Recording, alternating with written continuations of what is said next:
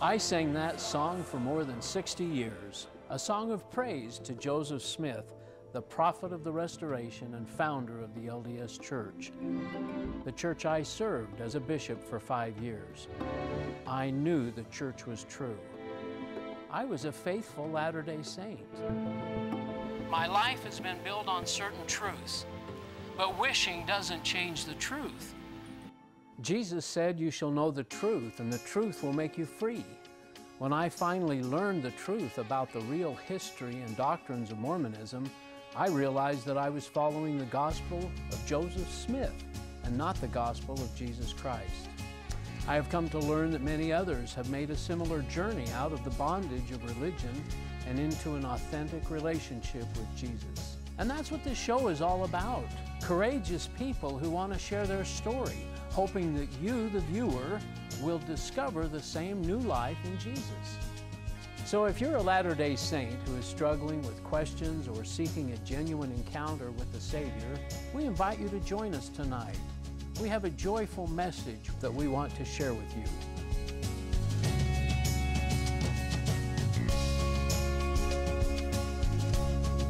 Hi, and welcome to the Ex-Mormon Files here in the heart of Salt Lake City. I'm your host, Bishop Earl, and appreciate you spending some time with us today. If you were with us last time, we interviewed or were interviewing Renae Storms, and if you got the same sense that I did, that we just didn't quite get everything that there was to share, you'll be happy to know that she's returned and has come back and is going to share more of her story. For those of you that may not have heard the first episode, maybe Renae, we could summarize maybe in a few minutes where you've been and what you've been doing. You weren't born in the church. I was not. In fact, you were even a bartender at age 9. I remember you saying at 10. Starting me even younger than I was. And traveled around as an Army brat. And, yes. And then folks weren't LDS. You weren't LDS or anything? No. Actually, I was married. My husband invited the missionaries to our home because his brother was a Mormon, and he wanted to get to know his brother better through religion. They were both in the Army and stationed on opposite sides of the world. And I joined and he didn't. So I talked a little bit about my conversion to Mormonism with was a spiritual experience. When reading the Book of Mormon. When reading the Book of Mormon and praying about it. And then as time went on, there were many times through my journey. I was in the church all of 30 years total. And during that time, there were times that I would have questions or concerns or something would bother me about the church. And I would always go back to, but God told me this was his church. And I would hang on to that. And I couldn't let go. And when I spoke to bishops about it, they would say, tell me how you became a Mormon. And they would encourage me to hang on to that spiritual testimony. Those good feelings. And know that God was going to work it out in the end. Yeah. And just trust that he would work that out in the next life, whatever those concerns or worries were. I didn't need to worry now. I knew the church was true. And so I held on to that all those years. And now, you were during those 30 years, you went through the temple. I did. And you held many callings. Yes. Relief Society presidency and Relief Society and primary presidency, and I was Young Women's president and Sunday school teacher, teachers and librarian and singles rep because I ended up getting divorced. So you had plenty of opportunities to share your testimony. Did you do that often? Often. Were you a testimony giver? Yes, and I was a stake missionary at one point. Oh, were you? Yes. So you're out knocking doors, or at least visiting? Visiting with, when the missionaries did splits and things. And went out with a full-time missionary. Yes. Yes. Oh, interesting. It's funny how our journeys all kind of go through these processes. Yes. And then you have an experience in 1999. Tell us about that. My daughter passed away in 1999. She was my third child, oldest daughter, and she passed away. And for a couple of years, I held on to the Mormon beliefs, and she went to the temple a week before she passed away as well. And knowing that she was ill, terminal, because she was terminal. The bishop encouraged her to go ahead and go through the temple. Well, I remember you're saying that something about families are forever. That was kind of in the back of your mind, at least. As a single mom with 4 kids, and my husband never joined, so there was no priesthood in our home, kids were not sealed to me. And so every Sunday when we sang, what was it? Families are can forever. be together forever. Yeah, families are forever. I would cry. It was just heartbreaking to me because we didn't have that. Did your children notice that, or did Yes. you ever talk about that? We did. Did you? We did. And what did you think the answer to that was? Because there's other Heavenly Father will take care of it after. many single sisters or even brothers that Heavenly Father will take care of it after. He'll take during care of the it in the millennium next, or something. sometime after I die. Yeah. He'll figure it out. He's in charge, and he'll figure it out. Now, what about family that might come after you and have your husband sealed to you, and here you've divorced, and you know, I kind of wonder about that myself. My wife and I have left the church. Yes. And so I'm wondering, once we pass away, a few generations from now, they'll probably go in and do our baptisms for us. And I would seal assume us. that that's going to happen, but since it's all fake, I don't really care anymore. Well, true, but during the time yes, you went through that, during I the guess time I you went just through it. figure the Lord was going to work it out. Yes. And Yes. One of the things I loved to do when I went to the temple was sealings. I would get involved in marriage sealings as much as I could. Anytime the Dallas temple was doing them, that was what I opted to do because I didn't think I'd ever have the opportunity as Renae to do those things. So, interesting. yeah, so I did that a lot. But that was a concern and that was a problem. So about 2 years after my daughter Lori passed away, I began to look at that and think, I don't want to be sealed to this man who had abused my daughters and myself. I didn't want to be sealed, and I didn't want her sealed to him. Sure. And so that began to be a concern. And I went back and I started looking at all of the concerns I'd had over the course of 30 years. Every time I questioned, what about racism? What about polygamy? Anything I'd ever questioned, I began to research and look a little deeper. Oh. And so as I went back... That's not usual, is it? I mean, most LDS don't really spend much time studying stuff. No. The LDS don't. It's when we start coming out, we start going, I should have been looking at this. Yeah, how did I miss all this? Yeah. That was exactly it. Where was I? Yeah. It's like I was asleep for 30 years. Yeah. My brain was not engaged. And I do a lot of... I'm very logical and I do a lot of critical thinking in other areas of my life. Sure. But somehow I didn't in that area, and it still drives me crazy today. But that's what I started to do. So I started to do the research and look at those issues, and every one was like another nail in the coffin. And that's what I felt too. And there goes another one, and then there's another one, and there's another one. But I still had that spiritual experience kind of nagging in the back of my mind, but God told you this was his church. So how do LDS or Mormons get this? I mean, they have these feelings. They've either had some kind of a spiritual experience. How have you dealt with that? Well, I mentioned it last time, and I don't know, for those who maybe didn't see last time, I was actually in counseling, and the counselor asked me about my story, and as I shared with him, one of the things he asked me was if it was a physical feeling. There was a hug involved in my... I'm glad you're bringing this up. Yeah, again. that was it an emotional thing or was it physical? And as I thought about it, it was a physical feeling. As I knelt and prayed, I felt arms around me, and I felt a grip on my arms. And now, for those who didn't see it, there was a blanket, and I was warm and loved, and all of this just flowing through me, and that physical hug was huge. And so I hate getting old. I lost my train of thought.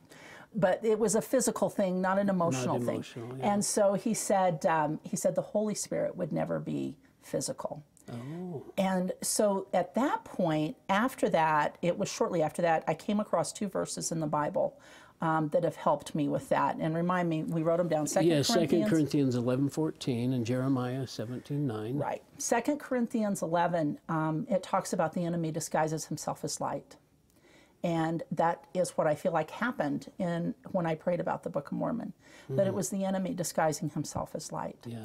And then Jeremiah 17:9, and that's the one that talks about the heart. The heart. The heart is deceitful above all else, and who can know it?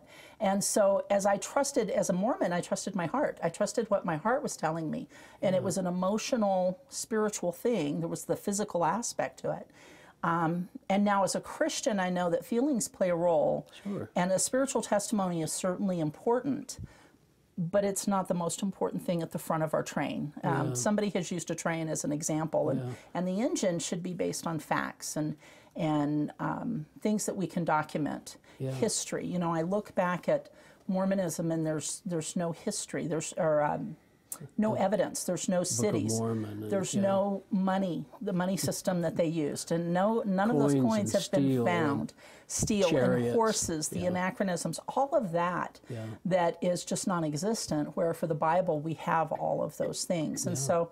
As I looked at the evidence for the Bible, the copies of the manuscripts that we have, the number of copies, all of that evidence, and so I was still support the Bible. I was still having that little, but God told you, but there's all of this evidence, and I was like, I couldn't figure that out until that moment, and with those two verses and what He said about the Holy Spirit would never be physical. Then I could say, okay, that wasn't the Holy Spirit, and I could let go of that. Oh, great. And just fully trust Christ. Yeah. So then you begin reading the Bible and and then you actually get invited to church by a couple of people. And, and tell us. I did.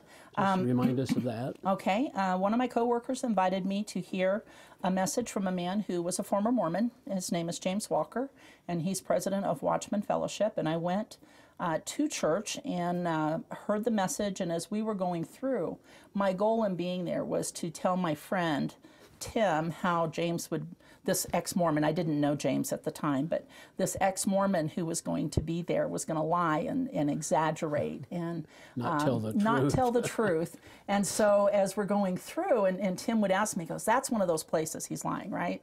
That's one of those places he's exaggerating. And I would say, no, that's true.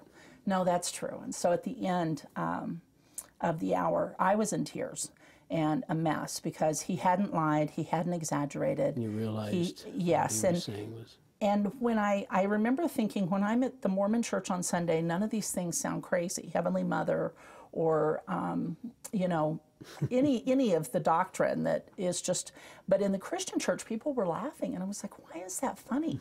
What's wrong with this picture? So it was just an interesting take on it. When I walked out, and this was in 2004, so it was a few years after my daughter died. But when I left, I remember thinking I had to stop rationalizing my beliefs.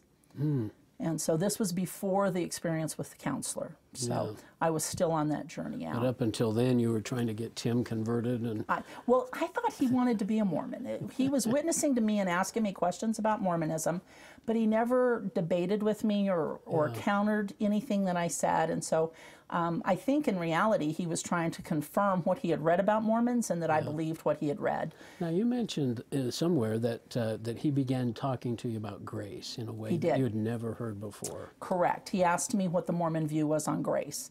And the Mormon view is we're saved by grace after all we can do. After all we can do. It's a combination of grace and works. Yes. So we have to earn our way, and then if we don't quite make it, grace steps in, or Jesus steps in and makes up that difference, right? And so he explained to me how that didn't line up with the Bible. And it just totally, I was like, there's no way.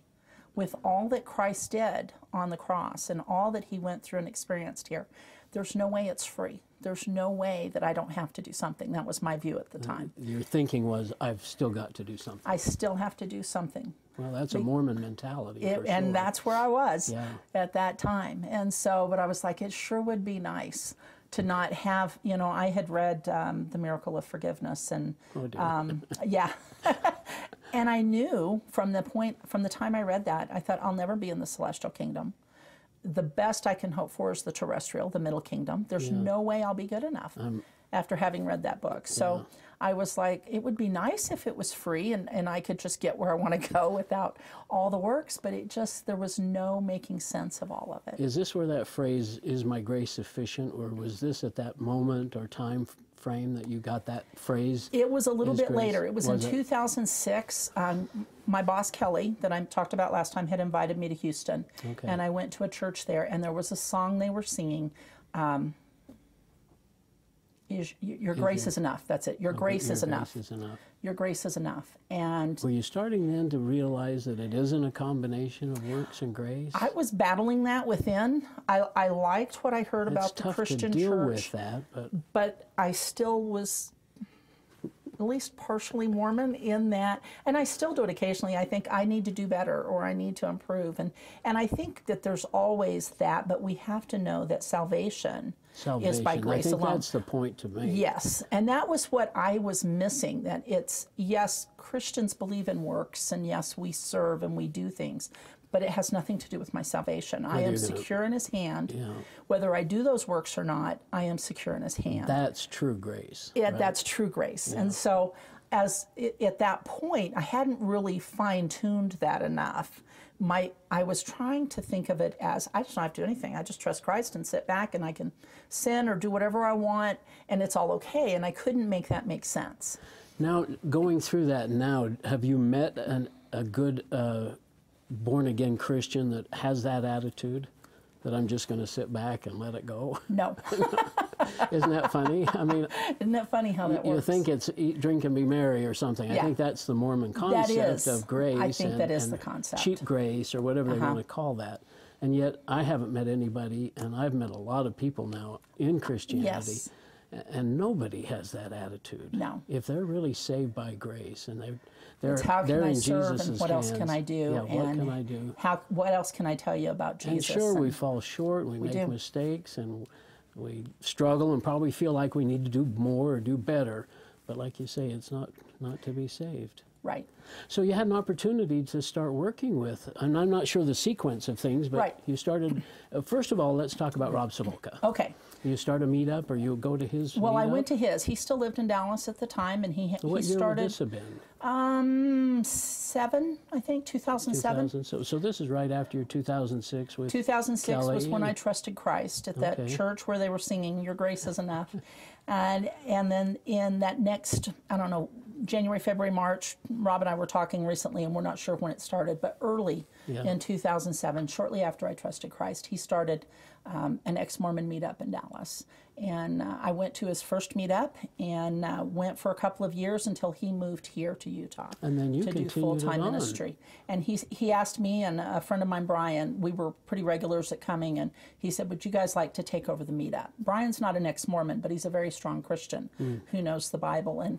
And I knew all the stuff about Mormonism, but I wasn't really strong in the Bible. And so I was like, I'll do it if you'll do it with me, Brian. And so the two of us started a meetup in Arlington. And it is still going today. Brian is no longer a part of that. He's moved on to some other ministry things. But it's part of Watchman Fellowship and our ministry there. It's the ministry that I work for. And we have the meetups at the Watchman offices in Arlington, Texas. In Arlington, Texas. And James Walker's the president? He is, or the guy that I heard speaking in 2004. The one that you got mad at? The one I got mad at for crumbling my world. And now I actually work for him. He's my boss. And he's a very nice guy. I've repented of my hostility towards him. I'm sure you've told him that. Yeah, he jokes about it frequently. But now the meetup is held in Arlington and at the Watchman offices, and James is hosting since I've moved out here. We have a good, solid core group of about 20, 25 people, and we get visitors frequently, and it's just an amazing experience to be able to be a part of that. Oh, that's I miss it. And how would people get follow-up on that? Is there a website that they can go to? There is, meetup.com. Meetup.com. And you can search in your area, or you can look for a specific city. So we have one in Arlington. Okay. And meetup.com is a separate site. Okay. You can find meetups for anything. You can find meetups if you own a Chihuahua. You can go to a meetup with other people who own Chihuahuas. I got you. They've got a ton of them, but you can look for meetups on the topic of Ex-Mormon, and you'll find it. It's in Arlington, and we have another one that we also started in Rowlett a few years ago, and it's run by Scott and Claudia Elliott that are friends of mine there, and she's an Ex-Mormon, he's a Christian, and it's on the other side of the Dallas-Fort Worth Metroplex, so it gives us two options within the Dallas area. That's a big city, of course. Dallas is top huge. 10, so. Metroplex, yeah. So tell us now, the other thing, the other group that you work with is the Redeemer.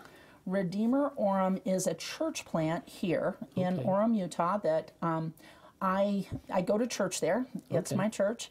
And I'm working there. I serve there as kind of a liaison between, they get a lot of Mormon visitors, but there wasn't anybody there who didn't know what that experience was or who had gone through that So you've been transition. invited to share, since you have a If there's LDS somebody who background. comes in that's Mormon and questioning or leaving, then I can kind of walk that journey with them. What do you kind of sense, or what do you hear from people that are coming in and visiting? Are they questioning some doctrine or practices, history? The What is it? essays have been huge, and then Opening the eyes of LDS? opening and that it's on their website, it makes it so much easier now. Yeah, it's on LDS.org. It's not anti. Right. And then the stance on the recent change on the with the children of LGBT, LGBT families. People are coming out and questioning Yes. that and wondering. That has just infuriated tons of people. Yeah. So One of the things that's always bothered me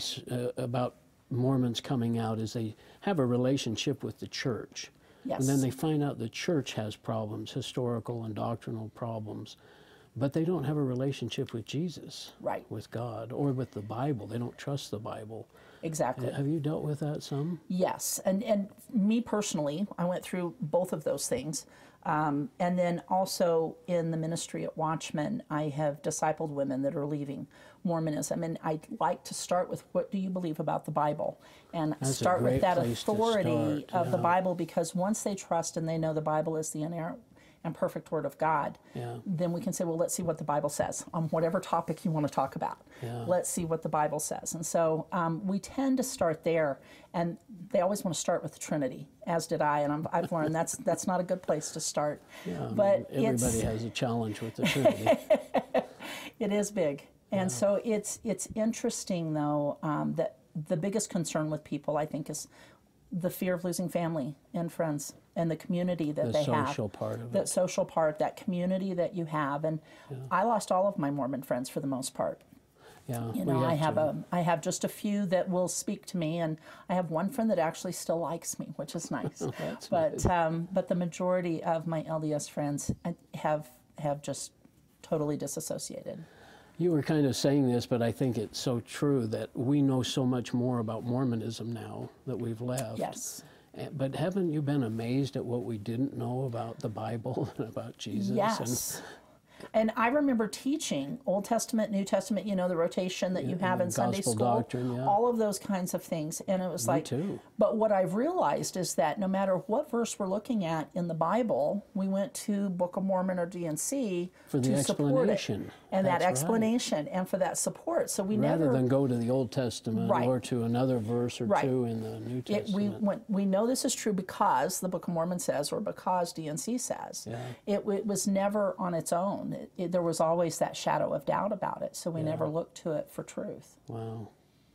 Well, it's just been an amazing journey for us, and I guess I wanted to kind of you explain a little bit more maybe about how people can get in touch with you or Watchman. Is there a website there? There is. For the Redeemer Yes, Forum? I should have looked up Redeemer's website before I came on, but it's Redeemer Orem, Okay. and if you plug that in, you'll find it, find and it's it. on North State Street. Is it? In North Orem. And then Watchman, our website is watchman.org, WATCHMAN.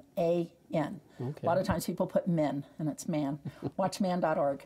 And Well, so those, what can a both of Mormon those. expect when they come to church? I mean, Mormons are very they come reserved and they to, fold their arms, and you know, what can they expect coming to a church, a Christian church? Well, it depends on the Christian church you That's go to. true. There's a big variety, but I know Redeemer has worked at being a little more low-key, I think, so that it's a more comfortable fit. So if you're in the Music, area, the music is hymns, and there is some contemporary music, but not played. We don't have a full band or anything that, you know, would drive people crazy. But That what's- was a big issue for me when I first started. Was it? Yeah. You didn't like that? I did not like the music. I had a really hard time. You know, it's been interesting because I think that's what we call the freedom in Christ, It to be is. able to go where you want, that you fit Exactly. in. And if you like loud music, there's some loud out there. If Yes, you just and like contemporary a nice, music, decent and I love it now. contemporary, or you know, And preaching from the Word.